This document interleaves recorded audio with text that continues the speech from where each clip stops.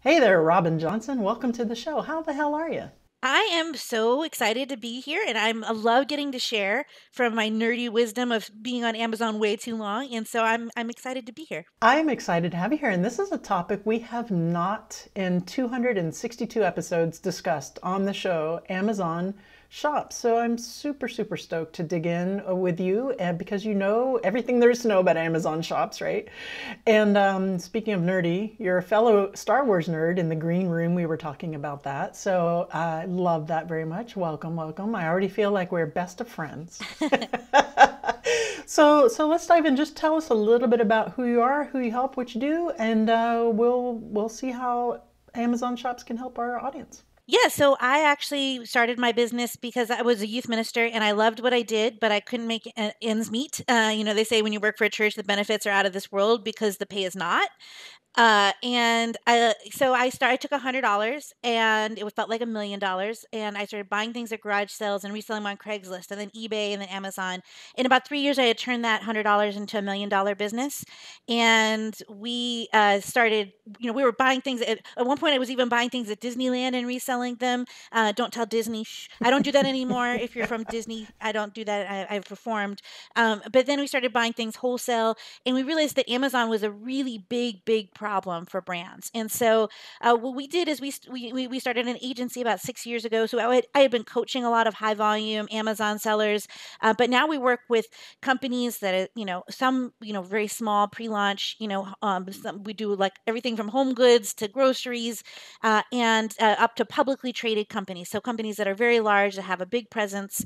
A lot of companies that are in Costco, Walmart, Home Depot, all of that good stuff. So it's been a really fun ride. Okay, so most of my audience are on the smaller business size, right? We have a lot of firms that are in the multi-million dollar range, but most of them I would say are comfortably in that million to maybe just approaching a million or maybe a little bit over.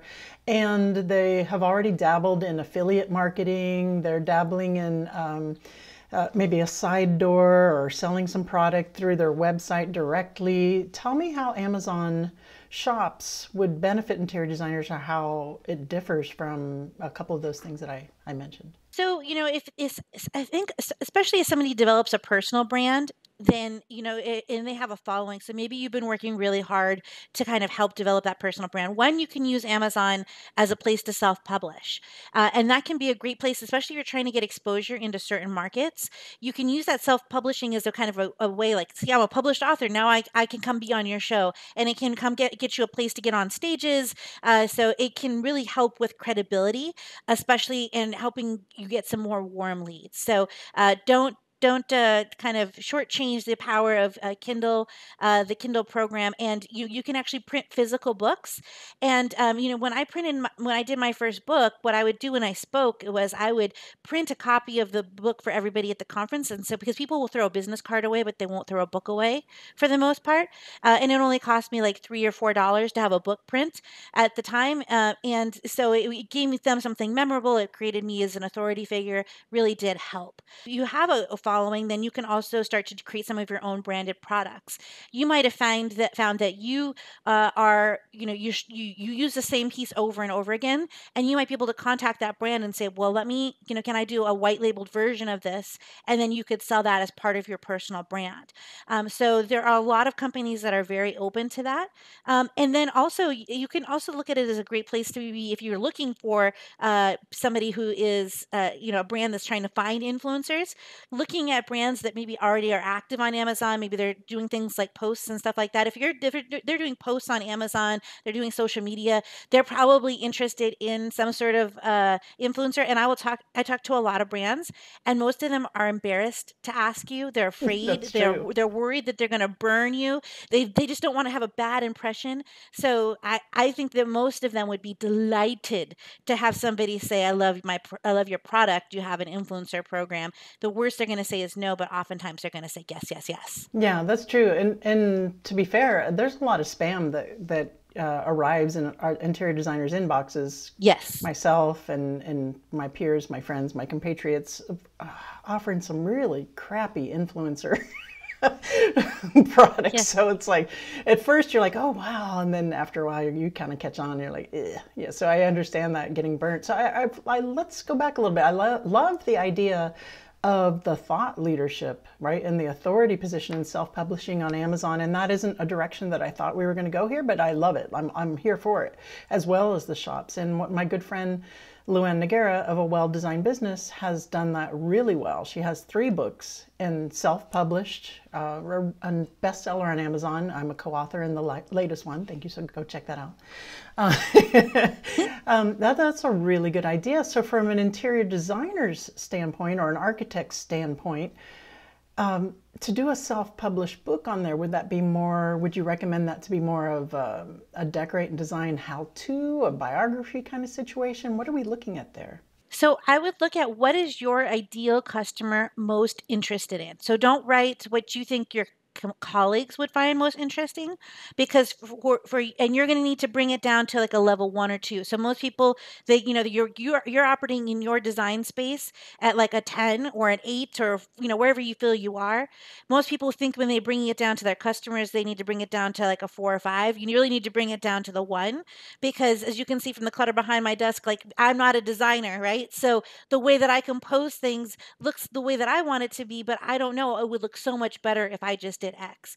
So I think making sure, thinking about who your target customer is, what made them, what kind of research did they do? So I would go to your best customers. The customers are like, man, if I could clone these people, I would be happier. I would be more profitable. And, say, can I buy you a cup of coffee, or, can I just jump on a call with you? I want to know, what kind of research did you do before you started to look for me? What questions were you trying to get answered? And then answer those questions. And I would also say, don't let, because somebody's thinking, well, I can't do that because I'm not a good writer. You can pay people to write for you.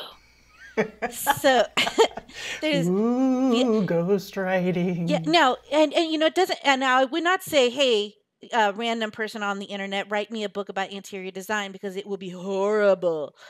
Don't do that. But what I usually do is I will outline, like I was going to put together a class on what I want to share in the book. And then I just talk through it and record it. And there's some that will you can do interviews and they'll do it that way. But if you're looking for a service that I've used in the past, writersaccess.com, you can get great writers, and you can use them for your blogs as well.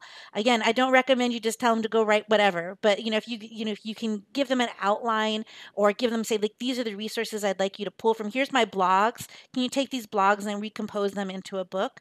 Then you're going to pay per word for that. But for me, that's worthwhile, and it's still my thoughts. And then I go back and edit it and put my voice in a little bit.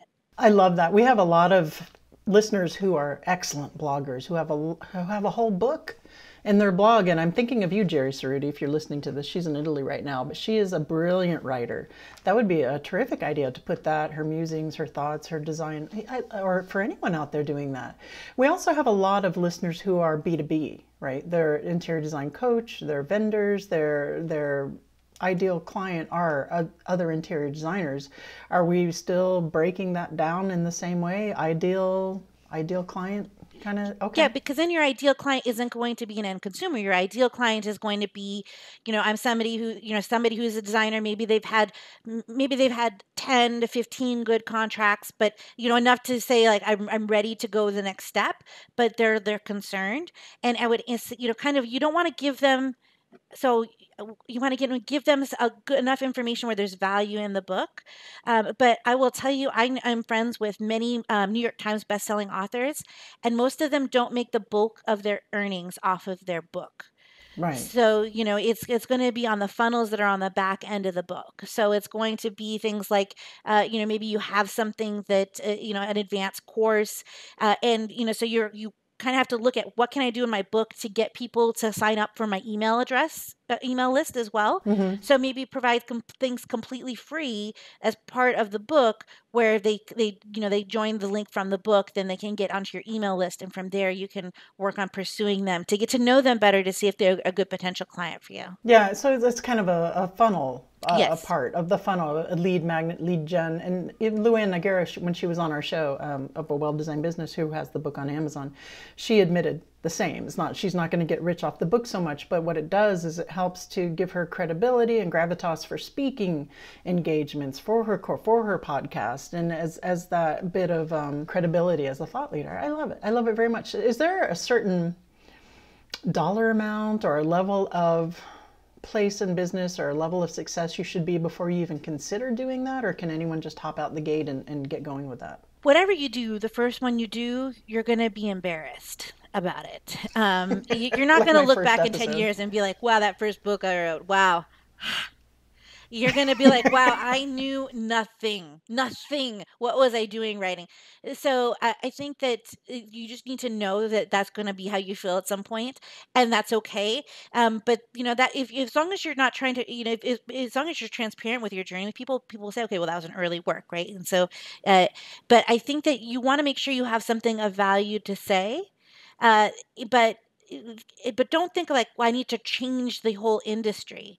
You know, look at when you're talking to your potential clients, is there something that you feel that you're answering over and over again? So think about your last consult calls and what are the questions that people ask over and over and over again that you can say, look, you know, you can answer this and say, I actually wrote about this in my book in more detail. If somebody has a choice between going for somebody who's a published author versus somebody who just has some pictures and portfolio, then I think that that's going to provide something. Also, never ever read your reviews on Amazon unless you really hate yourself. I mean, like seriously, people are like middle school girls are like, wow, those reviewers are mean. So don't. Mean Girls. Yes, I mean, think about what you can say, but you're really not writing it to change the industry. You're writing it to make sure that maybe the questions that people might have that are, but they're not ready for a consult, can they get their questions answered that way? So I would think that if you are published, even if you're self-published on Amazon, your perceived value definitely goes up as far as what you can charge for client or that kind of thing. Am I wrong, or is that just me? No, I think that there's a, you know, most people, because one, most people don't realize how easy it is to publish a book on Amazon. But two, it's easy compared to what it was, you know, we don't have to bust out the Gutenheim, you know, it's a lot easier than it was before. But still, um, taking the time to write a book and being vulnerable enough to put it out there into the world is something that most people will never do. And so it does give you an advantage because, you know, it's something that so few will do. Okay, I have a technique question for you. So I've heard in the industry that Amazon, there's a trick you to be like #1 bestseller is to put your book out there for like pennies to get that volume out there so you can say #1 bestseller before you start charging for it. Is that a technique? Does it work? So there is yes. So let me explain that. I know that sounded like whale from Finding Nemo, but you know, let me kind of explain my hesitation with that. So in general, we want to think. So when we type things into Google, Google wants us to learn more. You know, it looks at things like dwell time and you know how long did they stay on the site. You know, we need fresh content. Amazon doesn't care about that. Amazon says, "What will you buy?" It is the greediest little search engine out there. So Amazon search engine is incentivized to try to get you to click the add to cart button. So when they're trying to decide, Amazon's search engine is trying to decide what to put at the top of search, it looks at for this keyword phrase, when you're clickety-click typing something in, for this phrase, what's the most likely product that's going to get a conversion. So in general, the more conversions you get, the more conversions you get on Amazon. So sometimes you do have to kind of prime the pump a little bit. You can do that with advertising. You can do that by sending your email link to purchase a product. So this is true for books and for non-books. Now, you can get a lot of conversions with like doing like a penny sale. However, discounted, it's not a long-term strategy. And let me tell you, you know, a lot of people think you need to sell 4 million copies to be a bestseller on Amazon. Holy If you pick cow. a subcategory, you know, so you're picking like, you know, women in design, and, you know, that's your subcategory, you might only need 20 sales in a day to be an Amazon bestseller.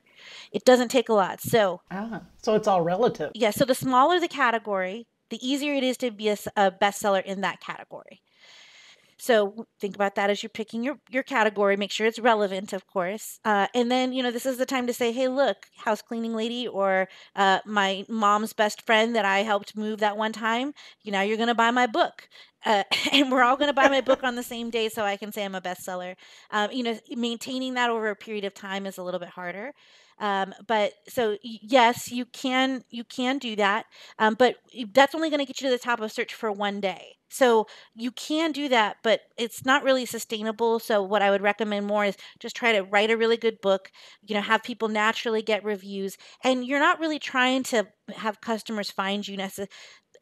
It's always great if people are, typing in, if you can create a title in a book that's appealing enough to a niche audience where it's a group of people that might discover you on Amazon. But remember, the reason most people write these books is to help with credibility. And the content of the book, if it's valuable and there's some takeaways and they build that relationship with you, you're going to be top of mind moving forward with whatever services you have to offer, for sure. Does Amazon work in a similar way to Google with their SEO, their search engine optimization? Are they keyworded similarly when creating a title? Do you have to think about that? So yeah, the keywords in the title are very important. So Amazon is very keyword driven, but it's more about the root keywords. So you can do white chocolate fudge, and then you would still show up for white fudge and white chocolate fudge. Okay. So you don't have to necessarily have them in every order. So you don't need to be like my book on designing, my designing book for, but you don't have to repeat the same phrases in different orders.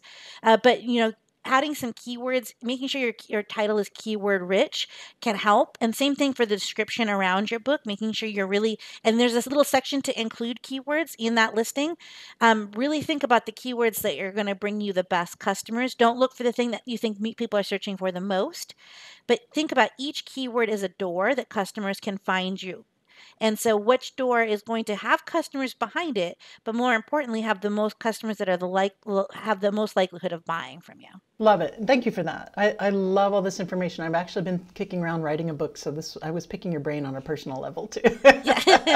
Okay, so let's turn that over to shops. So at what point, how large of a following does someone have to have, or how many items should someone have access to in order to even consider having a shop or putting products on Amazon? What does that even look like? I'm telling you, I don't know from this. So you could, let's say that you decided that, I tend to use these same elements in a lot of my designs, so I'm going to purchase them wholesale.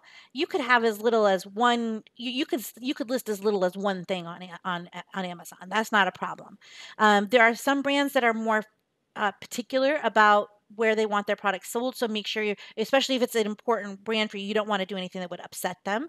But sometimes they're more than happy to have you do that. So, if you have a product that you've created or you're reselling products, as soon as you basically have to sell at least 40 items per month to break even on the $40 a month cost to be a professional seller. And then Amazon takes anywhere from 8 to 20% of the total cost of the product. Most categories, it's 15%. And then there's going to be, if you use Amazon where Amazon ships it for you, which is what I would recommend, then that's going to be a fee based off the size and weight of the product, but it's probably going to be cheaper than you shipping the product yourself. So you kind of want to think about those things. There are some storage fees, so we don't want to oversend stuff into Amazon. It's not a storage locker. And there's a lot to learn about Amazon, but it can be a really great place if you can say, well, I can sell 6 of these a month, and then I can use the rest of my design elements that I'm working with clients. Then it can help lower your costs overall and increase your margins, especially because there can be such a big difference between wholesale and retail pricing. Yeah, so that was my next question. Can you put items in the store that you have purchased wholesale and you're making your own whatever determined margins from them, or do you have to go from Amazon's links and link to the store? Are you limited in any way? For the most part, you can list any product that you buy authentically through legitimate channels. You can list on Amazon. There are a lot of restrictions. So, things, if you have a product that maybe has a safety or counterfeit issue concern, then sometimes they will gate those. A lot of brands will send you things saying, please don't sell it on Amazon. We're trying to sell it on Amazon. We're trying to get good data. So, you want to ask them if it's okay. But from Amazon's perspective, as long as the good is authentic, you're more than welcome to sell it. And they would like you to sell it at the lowest price possible at all times. But you can sell it. You can list it at any price that you want. You don't have to. But if Amazon feels the price is too high, then they might make it a little more difficult for customers to buy. Is there any advantage to having an Amazon store with these exact same products, my exact same white label line, Darla Powell Home on Amazon versus Darla Powell Home at darlapowell.com? Why would anyone go off their own website to do that? On your own website, you're going to get better margins. So when you're driving traffic, it makes better sense to send it to your own website the majority of the time. However, if I know that maybe I have a product that is in demand, so I've created something new that people are looking for. In fact, I have tools where I could actually go search Darla Powell on Amazon and see, are people searching for your product already on Amazon? Because there are some people that only shop on Amazon, and if they can't get it on Amazon, it doesn't exist. So they're going to be buying competitors. So if you're trying to get access to some of those customers, Amazon does have a ready-made base of buyers. So it can be a great place to test new products, to to kind of look and see, maybe get some people who are already looking to purchase but maybe don't feel comfortable purchasing from a Facebook ad or from a direct website. So there can be a lot of opportunities there as well. So they can help you grow your brand, and because there's a level of trust already with Amazon, there might be buyers that might be hesitant to buy off other platforms that would be willing to buy on Amazon. Is it a good idea to have them in both places, on your website and Amazon? Is there any conflict there? Nope, I would recommend having both of them. And then you drive your email sales, and you drive any like Facebook traffic, any Google Shopping feed stuff. I would drive that to your website. There are ads if you wanted to drive ads on Amazon. There are some really, that's one of the things that we do is we help customers drive their products on Amazon. But you can do that as well. You can do it without that on some products. Some products are very competitive. So in order to really get your product launched on Amazon, you would really need to have some ads in order to get it launched. And that's one thing that we help brands to look at is this worthwhile? Is there potential for profitability? Or, right now OXO's got this handled. We don't need any more spatulas. We're good. Right. Is there any kind of tools for research as far as pricing to make sure that you're not pricing yourself out of Amazon? And what if you have something for an interior design accessory or something, you're selling it on your website at a certain margin, but then you go over to Amazon, you say, oh gosh, they can get it for $100 less. Is it better just to kind of stay off of Amazon then and not have it in both places? And how do we even begin to research that? So if it's something like your spatula is $100 more and there's really nothing special about your spatula, and you're not Williams Sonoma. So people will pay extra for a Coach spatula, I'm sure, because it's Coach, Yeah. So unless you have some sort of prestige around your brand, which you might, then if it's significantly lower, your product doesn't have any unique selling properties, then I would say, not worth it on Amazon. If your product is a more luxury item, if it's better made, if it's got better packaging, if it's got a unique selling purpose, or you've got enough clout around your name that people specifically want your brand because they know it will work with X component or something along those lines, then it's still worth another look on Amazon. So if you have something that's very unique or artistic or handcrafted or artisan or something, that could be something to consider. I mean, something that's irreplaceable or something that can't be copied pretty easily, I would think. Or Yes. Yeah, and Amazon they have a custom program, they have a handmade program. Honestly, handmade is a little rough, and so sometimes people are better off on Etsy.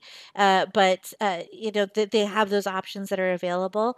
But anything where you've got like any intellectual property too, and if you know that people are knocking off your stuff, you want to be on Amazon. And you want to use the tools to get them off Amazon because they're stealing your customers, and then they will become what customers come to expect, and you will get taken out of the marketplace altogether. So be sure to be proactively defending things that you have intellectual property around. Amazon will support you in that. oh, that sounds like a lot of work. Is it worth it to set up a legit store with markup versus just linking to Amazon stuff and getting your meager 5 or 10% or whatever it is? Yeah. So this is the thing that, especially as a business owner, you have to think about. What does my yes cost me?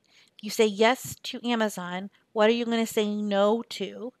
And if it's going to say no to a client that pays you $20,000 to say yes to maybe making a $2,000 on Amazon, that doesn't make sense. Right. So if you've got right now nothing but time and you've got a great product that really fits, then I think it would make sense. Or you've been developing a product line and you're really looking to expand that, it makes sense. Amazon is a wonderful place. I live there, I breathe there. It's wonderful, and it's got a lot of headaches. And so you might already have enough headaches and not enough Excedrin. So if that's the case, I would stick with your design related headaches and not add the Amazon headaches on top of it unless you have a partner to help you with that. Yeah, I can tell you there's a lot of existing headaches already Yes.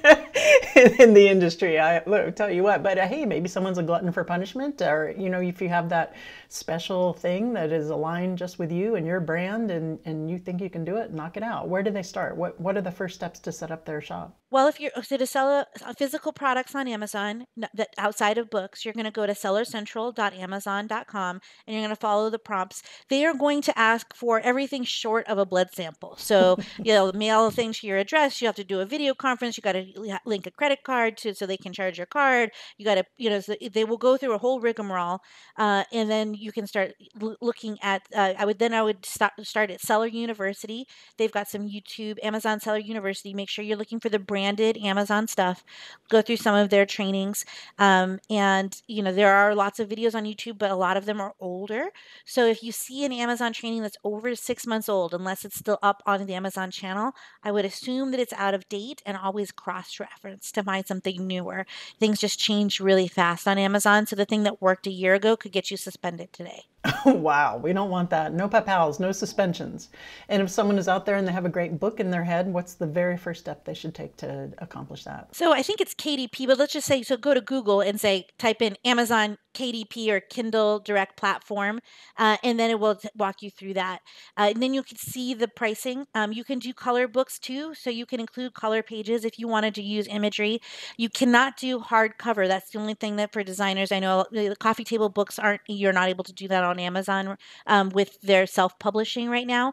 But you can, as an author, you can get one or two hard copy covers, but the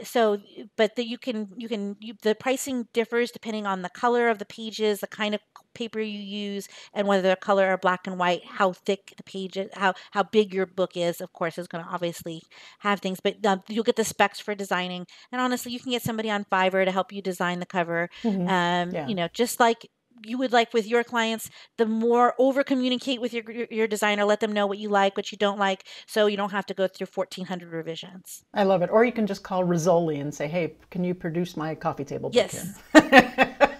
Good luck with that. Yeah. All right.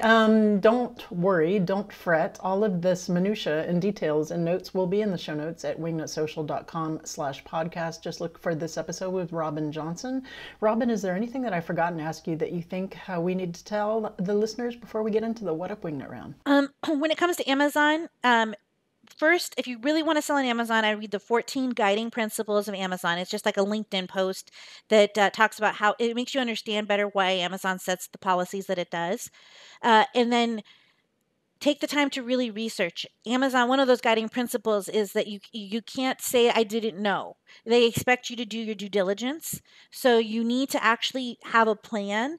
So if you need to get a consultation, if you need to talk to people, if you need to do some research, do that first, because Amazon doesn't take, well, I didn't bother to take the time to research that very kindly. So make sure you do your due diligence before you really get started on Amazon. Make sure it's profitable for you to be on Amazon. Yeah, that's like I was a cop before I became an interior designer, before I became a marketing agency owner, and ignorance was not a defense. Yes.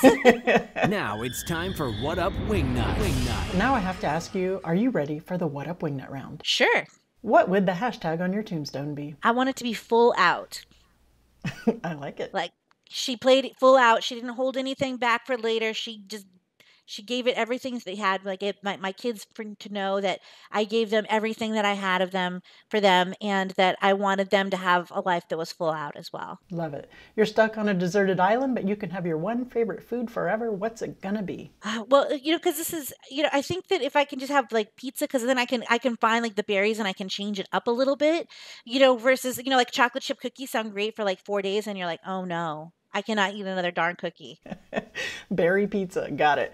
Last but not least, please recommend a book that has had an impact on you either personally or professionally. So I read Walt Disney, The Triumph of an American Imagination by Neil Gabler. It is like 75 inches wide. It's huge. But what I love about it is, people think about Walt Disney as like the ultimate success story, like the shining star on the hill. But most people don't realize he almost lost his company like 3 times. He almost went bankrupt. He failed here. He made this big mistake in the way he put his contract together here.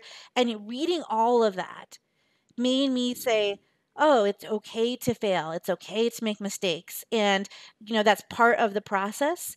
And it helped me give myself a little bit more grace as an entrepreneur and made it easier for me to play full out because I could see, like, even if I fall, if I can get back up, that's what's most important. I love it. And you're right. I don't think anyone has recommended that one yet. What was the title again? Walt Disney, The Triumph of the American Imagination by Neil Gabler. Awesome. Robyn Johnson, please tell us where we can go to find out more about you and your services, and then we will call it a day. Yeah, if you're interested, you can go to marketplaceblueprint.com. And if you go to marketplaceblueprint.com/show, if you have a listing that's already up on Amazon, there's like a 20-page listing guide to kind of help you with that. And then there's a place to sign up for a free audit where I can do like a quick 5-minute video saying, this is what I think you could improve on your listing, or like you've got it, you're an A+ student, you can sit in the front row. So we can help you to see if there's anything else we can do to help you improve your presence on Amazon. Awesome. In the front row. Do you remember that commercial? All right. Thank you so much for joining us, Robyn Johnson. You're amazing. Thank you for having me. I appreciate it. And we are going to be talking about Amazon. We're going to be talking about We're going to be talking about Amazon shops.